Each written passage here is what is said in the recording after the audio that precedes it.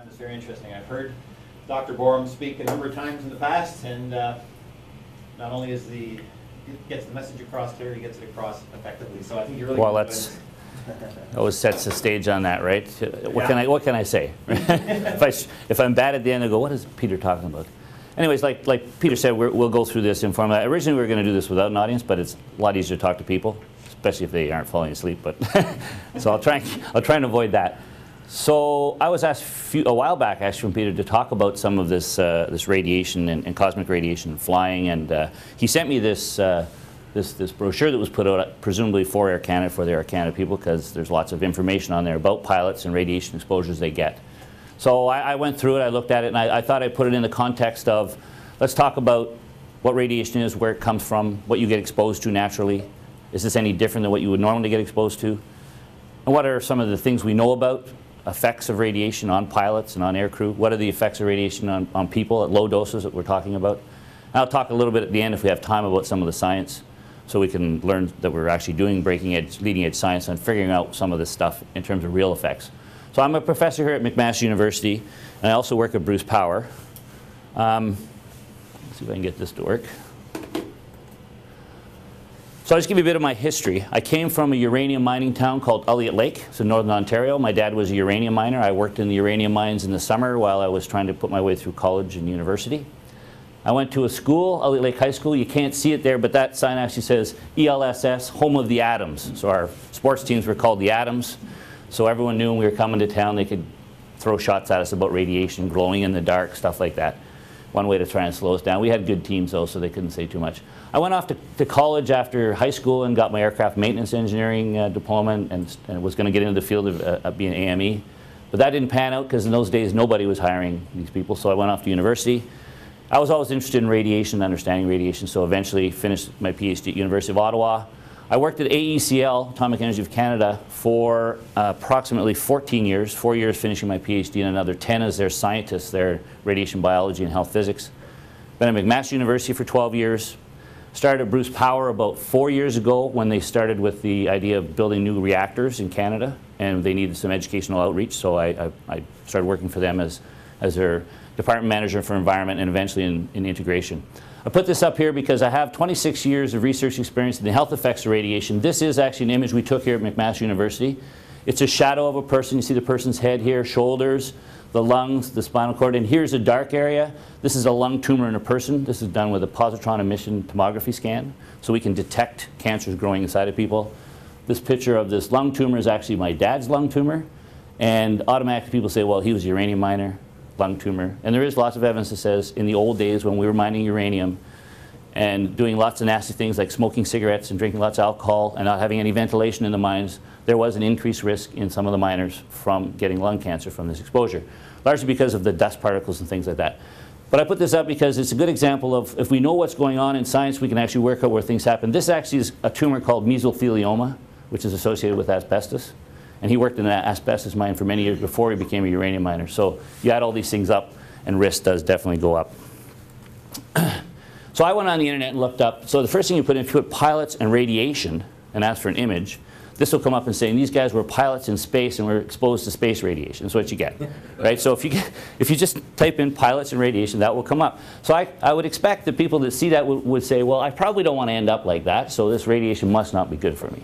And again, you may want to be a superhero. I don't know. What I want to talk to you about today are a number of different things. I want to talk about sources of your radiation exposure. I'd like to talk to you about what galactic cosmic radiation is, give you some idea of what radiation units are. Radiation units are a terrible thing. There's all sorts of different units for all sorts of different things. And we have different systems working in different countries, and trying to figure it out, even at my stage of the game, I'll have to sit there sometimes with a napkin and write down numbers and go, what is that dose? I can't work it out. So I don't blame anyone who doesn't do this every day, just to say this stuff is too confusing. So I'll try and talk to you a little bit about doses, a bit about the exposure the Air Canada pilots and crew get, talk about radiation from natural stuff, some health effects, and like I said, I'll show you some evidence at the end about some research we do. So radiation is everywhere. Radiation is as natural as air and water. It's on our planet, it's everywhere. We use it for a number of things, everywhere from radios to microwaves, infrared, but this is called the electromagnetic spectrum. And depending upon the wavelength of the particle, the photons you have, or the photons you have, basically you get increasing shorter wavelength, higher energy, and at some point, the energy of your radiation has the ability to ionize molecules. That's why it's called ionizing radiation. So if I said, are you afraid of radiation? You might want to say, well, what type of radiation? I'm not really afraid of a microwave or invisible light or a telephone or radio waves. But I might be afraid of overexposure to ionizing radiation because we use it for a number of things.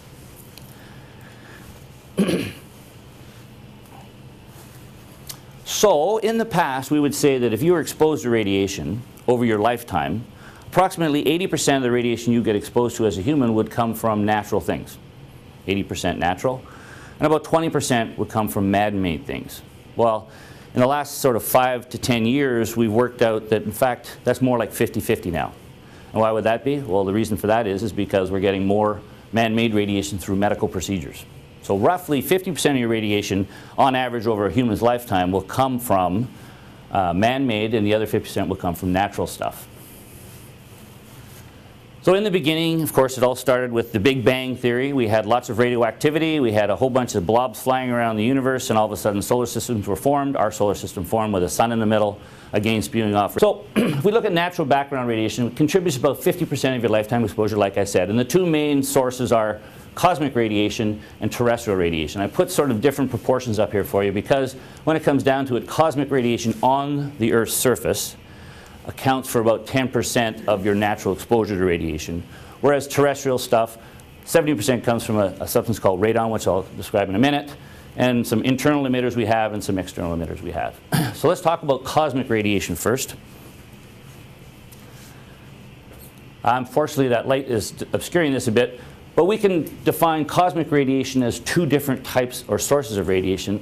One coming from our sun, which is solar cosmic radiation, and radiation coming from all the other suns in the universe, so the stars. Streaming radioactive particles and photons in every direction possible, and coming from outer space many billions of years ago. It's called galactic cosmic radiation, or GCR and SCR. We can just call it cosmic radiation because the origin of where it comes from generally won't impact the types of radiation we're going to get. So what about cosmic radiation? Well, cosmic radiation is extraterrestrial particles coming from outer space. In space, like when you're in space itself, so if you're actually out of the atmosphere, that cosmic radiation basically is comprised of these types of particles. 50% of them are protons. And I'll talk to you about protons, alpha particles, and electrons a little later. But these are basically charged particles that are moving through space at almost the speed of light. And when they hit something, they interact with it, and they deposit their energy in it. In this particular picture here, you'll see that this is the northern lights. And when those particles actually are traveling through space and actually hit the Earth and start interacting with the molecules in the Earth's atmosphere, largely nitrogen and oxygen, they dissipate their energy off, and you can see that in the form of wavelengths of light, and other scattered particles are produced. So in space they're made of this, but when we start getting interactions and losing energy in the atmosphere, we see that we get other secondary particles produced like neutrons, and depending on where you are in the atmosphere, what altitude you're at, you can have different ratios of these things. There's a map of cosmic ray exposure in North America, and I'm not even going to talk to you about this yet, but this is the dose rate you get per hour. And what's the first thing that jumps out at you? Where's the highest dose rates? Well, the purple colors. And the purple colors are the highest elevations. So just by changing your elevation on this planet, you're getting different rates of cosmic radiation on the surface. So you can imagine when you change your altitude in terms of your career or your occupation, you're going to get different levels of radiation exposure. All right, so galactic cosmic radiation. This is a picture of the sun, cartoon, solar flare coming off. And as you know, solar flares or coronal mass ejections will actually produce ionizing radiation that spews out from the sun. We had one a couple of weeks ago that was basically fairly large. They were talking about knocking out telecommunications and things. These things spew towards the Earth. This is supposed to be the Earth here, a little circle, and the blue lines represent the magnetic field around the Earth. So our first sort of shield against cosmic radiation and galactic radiation is the magnetic field. And you can probably see that there's kind of a almost like a force field where the cosmic radiation is being shielded here, and you get some kind of bands forming where the cosmic radiation is being sort of filtered or funneled by the magnetic field. And that's protecting us largely from many of the things, especially the solar flares, this magnetic field around the Earth. Consequently, you can see that when it comes around, it's coming to the South Pole and the North Pole. That's where we're picking up the northern lights, because it's deflecting it to the South and North Pole. So you can see it at night interacting with the atmospheric molecules. Well, cosmic radiation health, aircrew and frequent flyers. Like I said, we get shielding from our atmosphere is reduced if you're up higher in the atmosphere. If you're down on the Earth's surface, it's one thing. But as you get higher, 30,000 feet, you don't have that 30,000 feet of atmosphere to shield you from the stuff that gets by the magnetic fields. Magnetic field deflects most of the low energy cosmic rays. The upper atmosphere is mostly nitrogen and oxygen. And on the surface, you get about a 100-fold decrease in cosmic radiation levels compared to if you didn't have atmosphere in general from space. And of course, if you're working at high altitudes, there's less protection than on the ground from this amount of radiation and this form of radiation. Now, this is the part where people will fall asleep, and you can go ahead and take a quick mini nap if you want, but I still have to tell you this stuff. And it's very frustrating for me to actually go through this, but nonetheless, when we talk about dose, we have to talk about absorbed dose. This is energy that's going to be absorbed into your tissues. And you can measure dose in terms of energy. And energy can be measured in units called joules per kilogram. So dose, the unit for that, the SI unit, the international standard, is gray. Some people use the word rad. A lot of people use rads, but we're going to stick with the SI units here. I want to say it's gray, and spelled gray that way. And the symbol for it is GY, and it's a joule per kilogram, energy absorbed per unit mass. So that's just energy. But now we're talking about all these different types of radiation, different charged particles, different types of masses of things that are interacting with things. And when they interact with us, or living things, they have sort of a different effect on us in terms of how much energy they put into our tissues. And based on the effect that they have, we can assign numbers to them. So we call that a radiation weighting factor, and it's based on the radiation quality. So electrons and photons, so gamma rays and X-rays, we just say that's 1. Protons have a little higher number, and alpha particles have about 10 times higher number. And that just means that there's 10 times the biological effect when the same dose of radiation hits you. Okay? Well, if you're still with me on that, we'll move down to equivalent dose. And that's just another unit we can use to basically say that now what we're going to do is take all this stuff, take energy and weighting factors of the radiation quality, and turn it into what we call an equivalent dose, and that unit is a sievert. Sieverts and grays, that's all I'm going to go with today, because we talk about sieverts in this, and all your numbers are given in sieverts, microsieverts and nanosieverts, but nonetheless sieverts.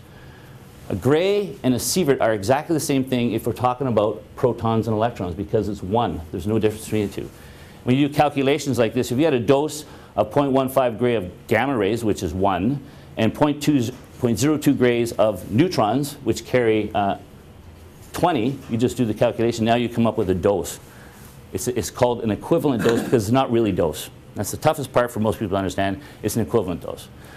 We're going to say that allows us to normalize all this stuff and say, all right, it's all sorts of different particles. Space radiation has all these different things, but we're going to normalize it into one sort of unit called the sievert, and we'll use that to talk to you about what we think the dose has in terms of a risk weighting factor to it. All right, so we got our unit. We're going to talk about sieverts for the rest of this lecture or this seminar, and it's SV. 1 sievert is 1,000 millisieverts. Millisievert? 1,000th of a sievert is a millisievert, and 1 millisievert is 1,000 microsieverts. So I'll be talking about sieverts, microsieverts, and millisieverts as we go through this. It's the unit we're going to use, and just so you don't get confused, you have this slide. In fact, we have this presentation. We can make some hard copies of it. I should have made some before we came, but I didn't. So this is not a picture of Air Canada crew. Unfortunately, I looked on Air Canada crew on the internet, and there's all sorts of pictures there, but I can't get a picture of the crew with an Air Canada jet behind it. So I got this air crew. What does this air crew get exposed to occupationally from galactic cosmic radiation? It's about 1 to 2 times natural background radiation, which works out to 2 to 4 millisieverts. Okay? So natural background radiation, I'll talk to you about getting about 1 to 2 times above what you're naturally going to get anyways by flying, on average, in general, being air crew on this type of occupation you have.